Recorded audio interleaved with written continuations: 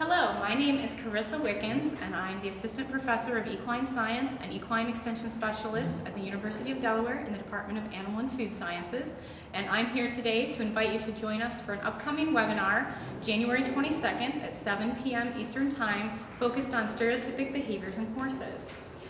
Today I'm standing here with one of our teaching horses in the University of Delaware herd. This is Maggie. She's a 13-year-old quarter horse mare. And what she's doing right now for us is actually exhibiting the oral stereotypic behavior of cribbing, or what we also call crib biting.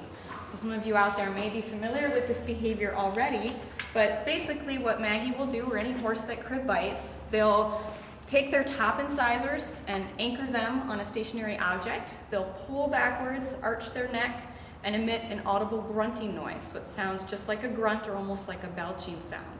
Basically what they're doing is they're drawing air into the upper part of their esophagus and then expelling that air, and that's why you hear that grunting sound.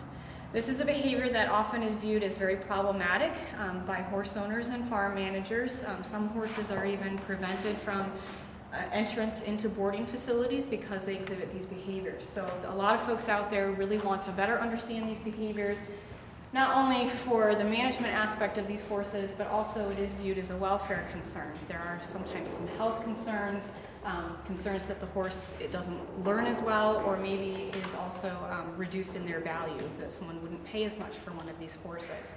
So a lot of owners are concerned about these behaviors, and so the goal of the upcoming webinar is to share some of the latest research with you on stereotypic behaviors, including crib biting, and also to share with you some practical hints and tips for things that we can do to try to help reduce the amount of time our horses spend engaged in these behaviors. Once these behaviors are established, unfortunately, they are very hard to completely abolish, but there are things we can do in our farm situation to help these horses out. We really don't understand the absolute underlying mechanism or the causes for these behaviors, but we are getting closer to having a better understanding of these behaviors. Despite being a cribbing horse, Maggie in our teaching herd has been a great animal to have. She's excellent with our novice undergraduate students in the animal science program. She's also excellent with our 4-H youth and does a really good job teaching youth in our 4-H programs. But also, Maggie is our star clicker trainer in the herd. Maggie, target. Good. And some of the most recent research has investigated learning abilities in horses that exhibit stereotypic behaviors. And it's interesting, some of the findings just indicate that cribbing horses may learn a little differently, especially in this positive-based reinforcement type of situation where they're asked to do a task for a reward. There's some differences. Maggie, target. Good. In how they learn.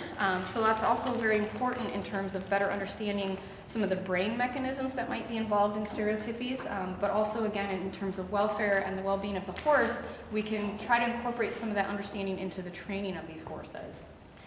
So I would love for you to join us on January 22nd at 7 p.m. for our webcast titled Is It Coping or Is It a Vice? Stereotypic Behaviors.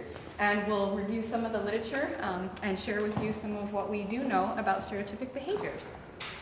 So to register for the upcoming January 22nd webcast, just visit www.myhorseuniversity.com, and it's a free webinar that you can register for online, and we look forward to having you. Thank you.